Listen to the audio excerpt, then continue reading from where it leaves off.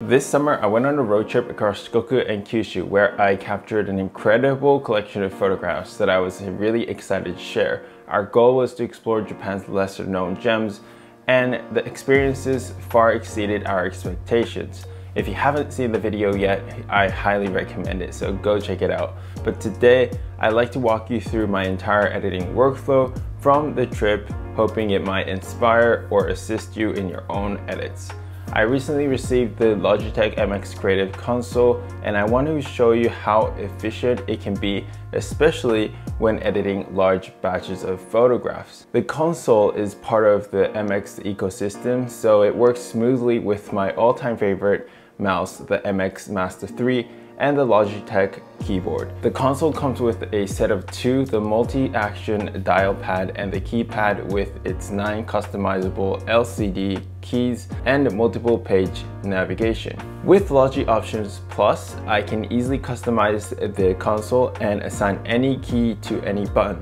Profiles can also be added depending on what app you use, and the console views will seamlessly change depending on what app you're using. So the console isn't just for when you're editing, but also when you're doing emails, opening AI Assist, other apps, or even controlling music. I can now also add music controls to the Lightroom profile, so now I can control the music while editing, which is a crucial part of editing for me, and music in general is a big part of content creation to stay inspired and come up with new ideas.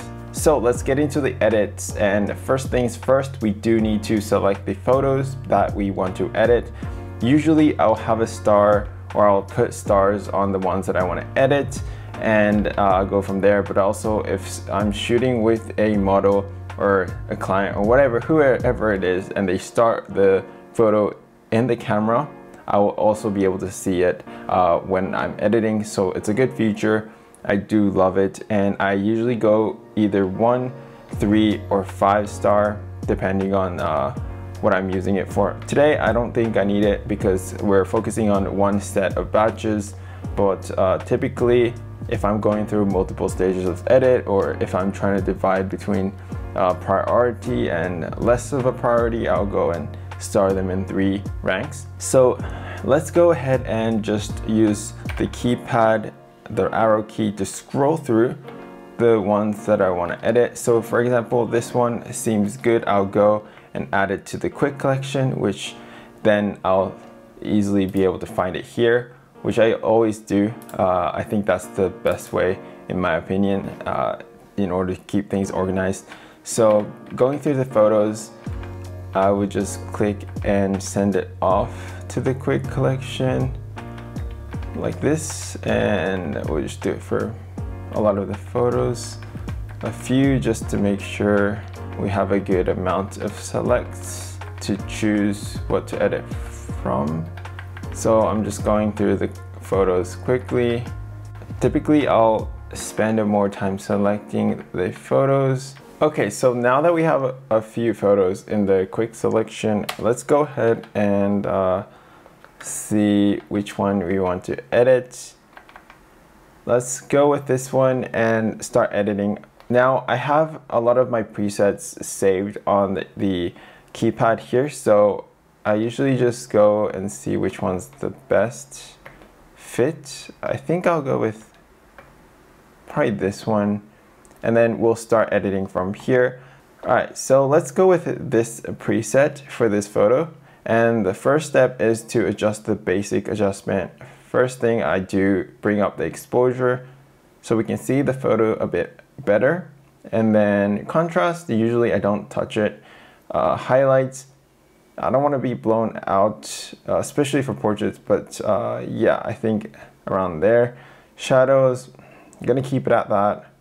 Whites, blacks, maybe a bit crushed around there.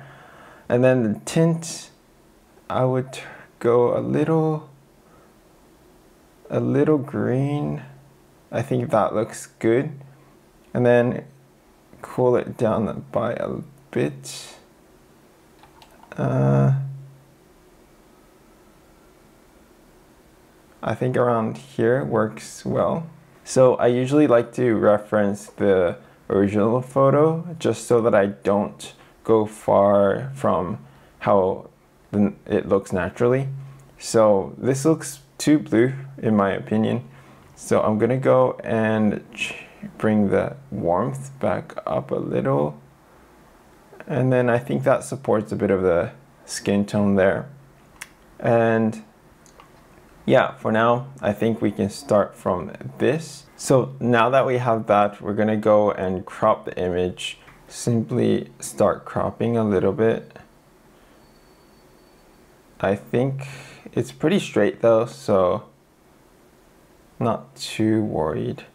And then I'm gonna center the eyes. I usually use the grid, as you can see, so that it kind of goes in the center of one of the eyes. This should be the center. Let's go into the masking, because these walls reflect the light, and I want to kind of emphasize that a lot more in this photo. So to do that, we want to go into making a radio gradient, a mask, which is here.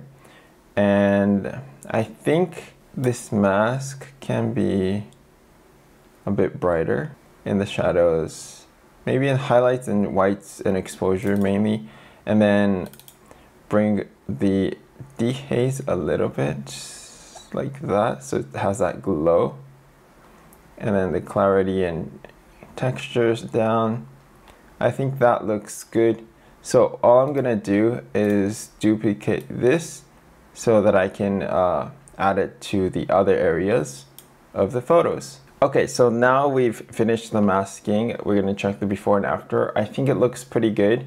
It has that glow that I really want. So these corners and around the edges can be darker, which I can achieve by using the linear gradient and dragging it from the corner like so. And of course, we wanna darken it, so we can just use the dial and dial down the exposure. Maybe leave that there. And I'm gonna subtract a brush tool, just go over the places like this that I don't want the effect to take place. And all I have to do is create another one up here and dial the exposure down like that.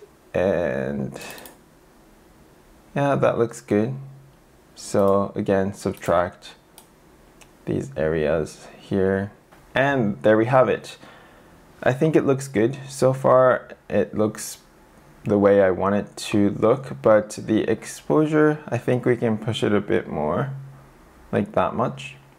So we'll do that. So if I do want to just edit the subject, I can also create a subject mask and dial the exposure a little bit. So that also helps with separating the subject from the background, but I think do it only a tad bit because it looks very unrealistic when you do it too much like that. It just looks like you cut out and pasted the subject. So I usually do like 1 or 2 for the exposure. And yeah, it looks already good without it, but that's one way to go about bringing the subject in more like focused and creating contrast between the subject and background. But I think so far, all I want to do is just bring down the grain a little bit. I think it's a bit too strong. And that looks good. So yeah, all I have to do is just hit export and I'm good with the photo. So that pretty much wraps up my overall workflow. The MX Creative Console helps me with faster access to all the shortcuts and tools I often use, eliminating small actions such as dragging the cursor around and clicking multiple options.